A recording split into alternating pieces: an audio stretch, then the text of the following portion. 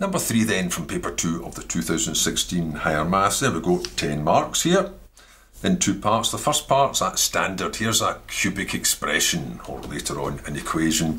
Factorise it or solve it. And the second part is an integration involving the exact same expression. But the first part for 2 marks is show that x plus 1 is a factor. Well, there's 2 basic ways to do that, depending on whether you're looking for factors or showing it's a root. You could show that x equal to negative 1 is a root by substituting negative 1 into the 3 parts and showing that it comes to 0. So you could say, well, if that's a factor, that means x negative 1 is a root, and if you substitute it in, that would give you, that remains negative, so that's negative 2. That's also negative because of the 3 negative signs, so that's negative 9. That's minus 3. So far I've got negative 14 plus 14 is 0, which means then that x equals negative 1 is a root. It's much longer this way, and it's a bit of a dead end, which means x plus 1 is a factor. So 1 mark would be for getting the answer of 0, and then the other mark would be for the conclusion. However, that would only really be appropriate if all you wanted to do was show that that was a factor. If you want to then use that result to factorise this or solve an equation involving this, then it's better just using the factor. It's a factor if it divides in exactly, and then do the division. That'd be the appropriate way. Now there's 2 ways of doing the division. You can do it synthetically by using this evaluation table, which doubles up as synthetic division, but it is primarily an evaluation table. If you put negative 1 into this table and rattle it through, start with 2, multiply by negative 1, add them up, multiply by negative 1, add them up, multiply by negative 1, the result is actually the value of this expression at negative 1. But it also doubles up as the quotient you would get if you were to divide by this factor x plus 1. So you can look at it 2 ways. However, looking at it as a division, that 0 means you've got a remainder of 0. You'd have to state that. Remainder equals 0. That means that x plus 1 is a factor. Or maybe you don't want to write that in full. So there'd be 1 mark for showing this working, this synthetic division, and the other mark for stating the result. Another way of doing it in showing that it's a factor, that it divides in exactly, is to actually do the division, not synthetically, but properly, which is to say, right, let's divide x plus 1 into 2x cubed minus 9x squared plus 3x plus 14, just like a normal long division. So what would I have to multiply this by to get x cubed? I have to multiply it by 2 lots of x squared to match that. So 2 lots of x squared in the appropriate column. And multiplying it by that would give me 2x cubed plus 2x squared. Then, just like a division, subtract it to see if there's anything left over. Negative 9 take away 2 is negative 11x squared. Notice the same numbers are popping out. Bring down the next term and divide again. Match them. I want that. How many of these would go into that? That'll be negative 11x minus 11x. Multiply it. Negative 11x squared minus 11x. Subtract to see if there's a remainder. 3 take away negative 11 is 3 plus 11, so there's 14x left over. And finally, bring this term down and divide again. How many of these could make that? 14 of them, plus 14. Multiply it. 14x plus 1, plus 14, and there you are, remainder 0. And then the same conclusion. The remainder is 0, so it's a factor. That's why it's quicker doing the synthetic division rather than the proper division.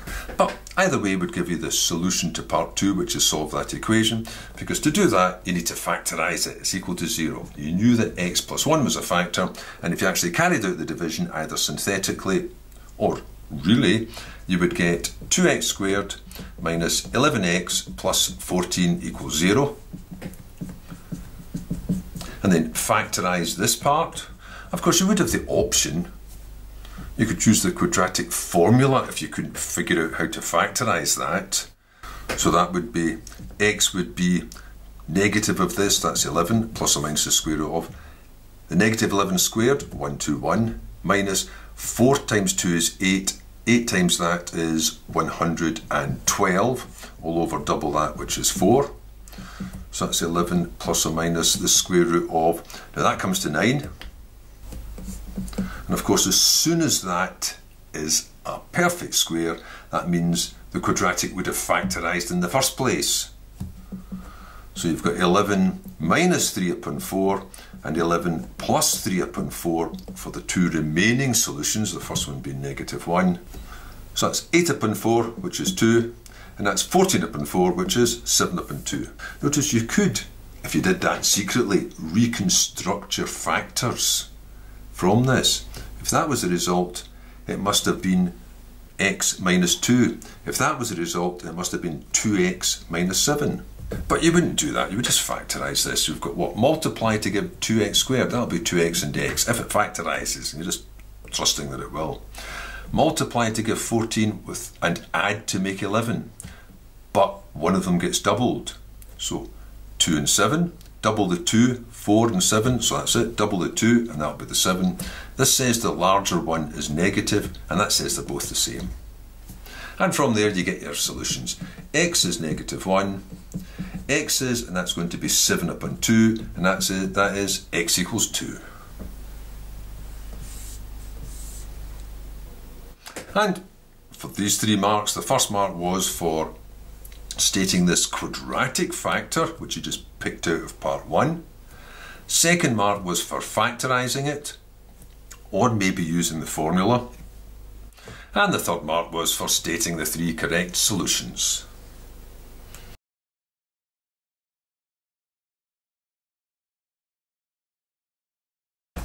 So for part B then, this diagram shows the graph of the equation you were dealing with in part A. It states that this curve cuts the x-axis in these 3 points, A, B and C. And the first part is, so what are the coordinates of A and B? Well, it just says state. Well, you already had your 3 solutions in numerical order. It was at negative 1, 2 and 7 upon 2, but it does say the coordinates, so don't just put negative 1 and 2 or you won't get this mark. A is the point negative 1, 0. B is the point 2, 0, because 7 upon 2 is 3.5. That's bigger than 2. That gets you a mark.